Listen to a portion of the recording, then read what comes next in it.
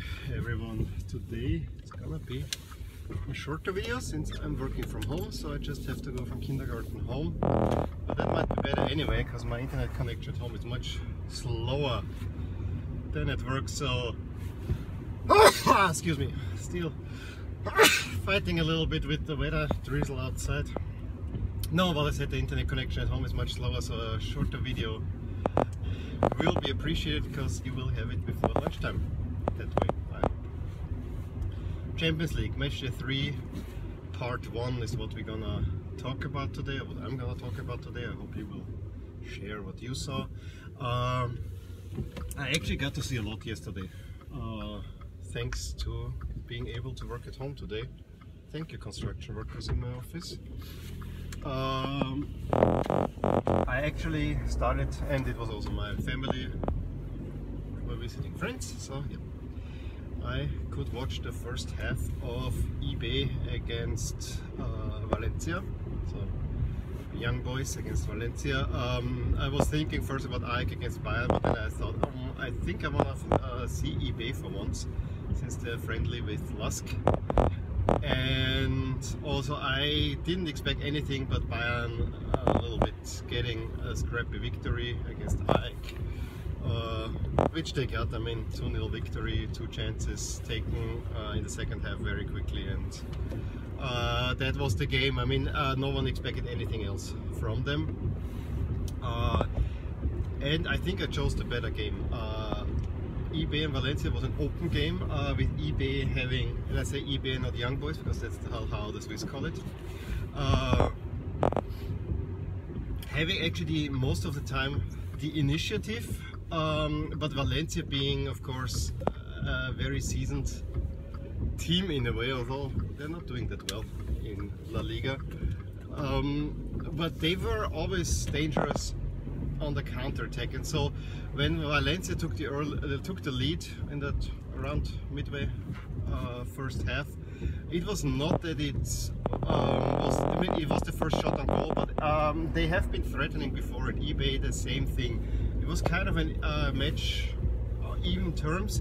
With the lead, Valencia got a little bit more self-assured and eBay was struggling. However, I didn't see most of the second half, but when I saw the highlights, eBay then took the initiative again, had 2 chances and then got a penalty, very well deserved penalty, made it 1-1, was pressing for the win. I saw the last 10 minutes and it was an incredibly open game, both teams going for the win, neither one got them. Closest was eBay, with a header that was pushed to the side by the goalkeeper to the post, jumping back. That was that.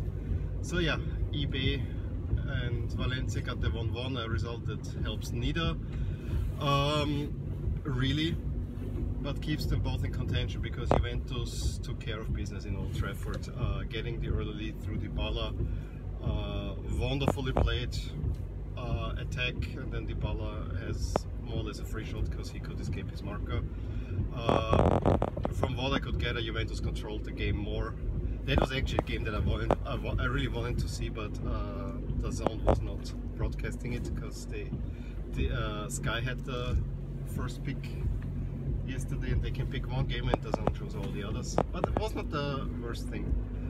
But yeah, Juventus controlled the game. I saw Pogba had a big chance to equalize. I think he hit the post at the back of the goalkeeper and then out. But for most of the time, Juventus had control of the game. Only towards the end of the second half, Manchester United was a little bit showing that actually they are the home team. So Juventus sits pretty at the top of that group. The other game that I saw almost completely was Ajax against Benfica. I was going back and forth between other games. Shall I watch Real Madrid struggle or Roma? And I said, nah, this is a game on level terms of 2 teams where this is a really important matchup.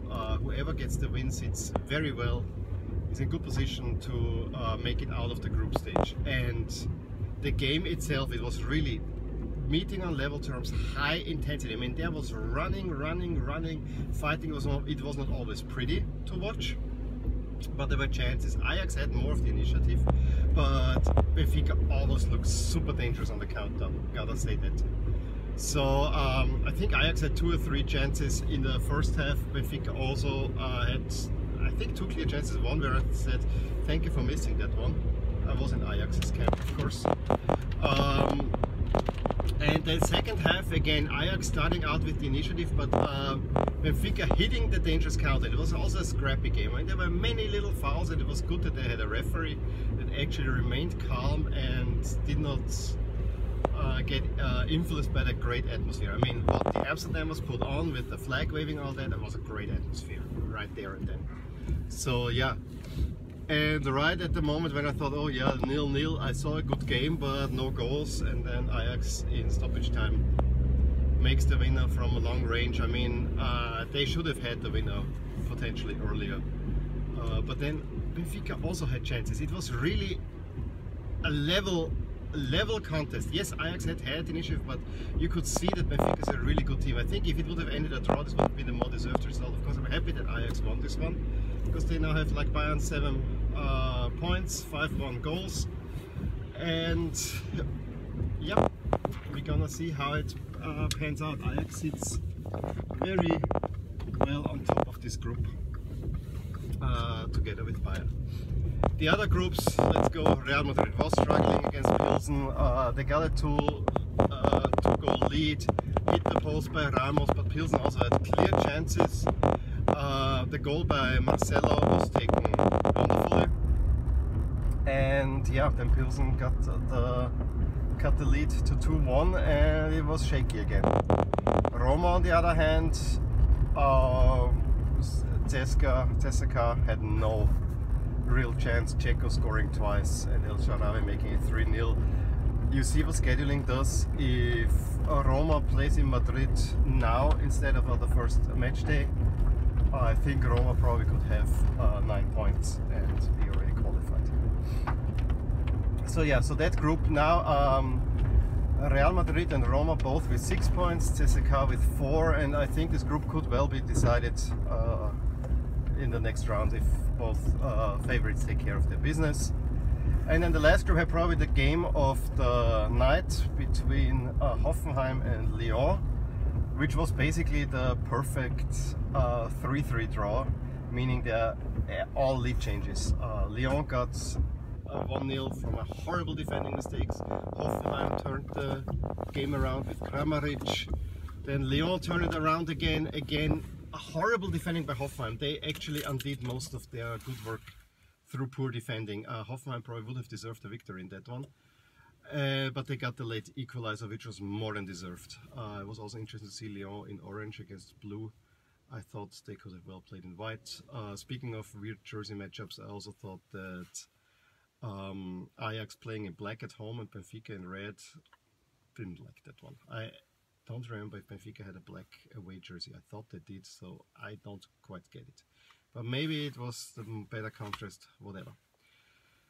And then last game, Manchester City took care of business in Kharkiv against Shakhtar Donetsk. I think it was in Kharkiv. I'm sure they cannot play in Donetsk yet. So yeah, it was a 3-0 victory. Silva, I think, dominating. And it could have been much higher. They lost last year there. Now Guardiola made sure that they're not going to do that again.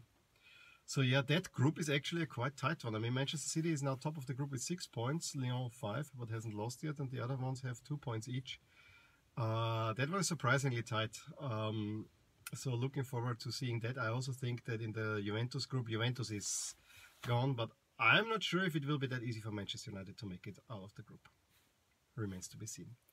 Let me know which games you watched, whether you agree with my quick assessment here, especially about the 2 games that I watched, that I think were overall really good games. I totally enjoyed those, watching those. They were better games than anything I watched over the weekend. Gotta say that.